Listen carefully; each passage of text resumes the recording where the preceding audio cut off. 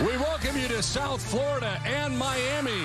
It's a beautiful night. The roof is closed at Lone Depot Park, home of the Marlins. It is game 1 of 3 between the San Diego Padres and the Miami Marlins.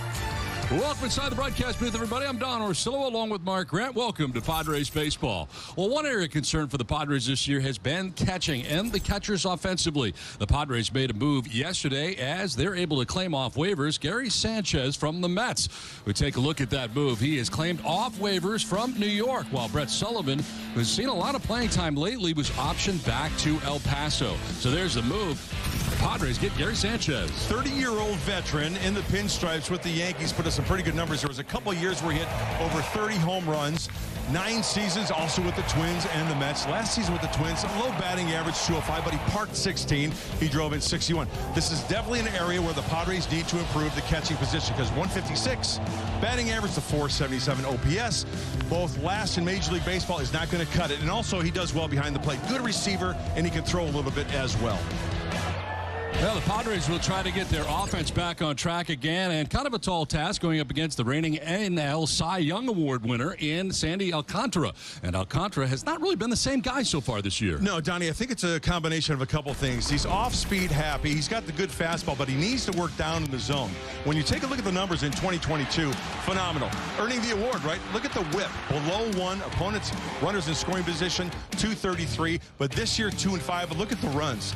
4.86 ERA. Gets the ball up in the zone. He's got to work down. Hopefully this bodes well for San Diego to get the offense going in South Florida.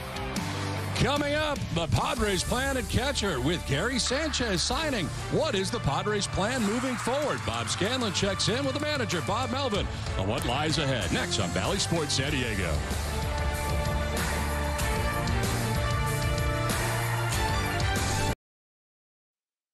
Wearing a Padres uniform for the first time and making his prior debut tonight. The Padres wasting no time, throwing him right into the fire to handle Ryan Weathers tonight. Bats 7th in the lineup, and he has a history of hitting the long ball that the Padres are hoping he can revitalize. He has the second most home runs of any catcher in Major League Baseball since 2016. Now, this is the third organization that he's been with this season. He's with the Giants, he's with the Mets. Now with the Padres, he has the task of not only providing some thump to this lineup, but also quite literally learning a pitching staff overnight. Here's what Bob Melvin had to say about the newest member of his ball club.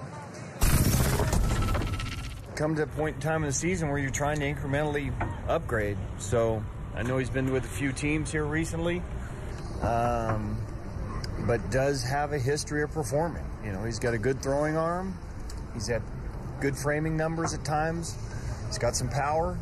You know, we're hoping to give him a good opportunity and give him an opportunity to upgrade the position for us a little bit. Weathers goes fishing. Ryan Weathers will try to gaff himself some big fish and get the Padres off to a good start in Miami. Padres, Marlins, first pitch coming up next right here on Bally Sports San Diego. Presents Padres Baseball, brought to you by Petco, official partner of the San Diego Padres. By Jack in the Box, score free Jumbo Jack from Jack in the Box after a Padres home run. By Nissan, explore great deals at the Nissan Thrill of the Sales event. Shop NissanUSA.com.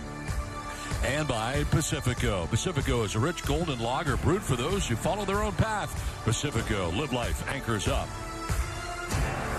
Welcome to Miami. It is the third leg of this 3-city tour for the Padres.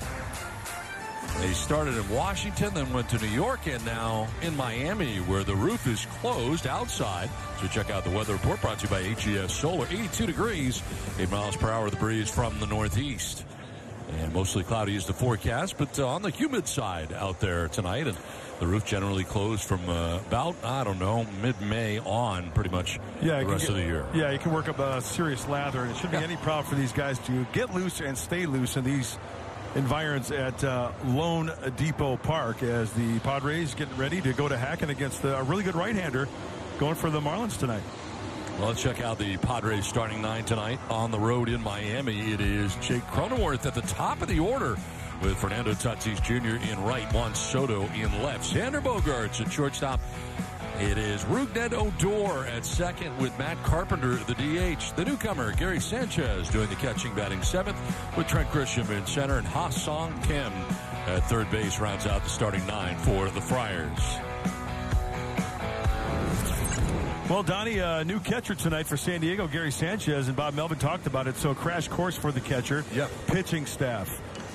Getting to know the personalities. I'm sure it was a crash course with Ryan Weathers. A lot of communication, maybe a lot of video, and we'll have to see. But, you know, these guys are pros. They've done this before, and hopefully it's a good fit tonight. And Gary Sanchez, welcome to San Diego. Yeah, his third team this year, which is kind of crazy, but the Padres certainly need some offensive help from the catching position, and he hopefully can provide that. But as you said, learning the entire pitching staff on the fly here is going to be quite the challenge. And tonight he'll work with Brian Weathers.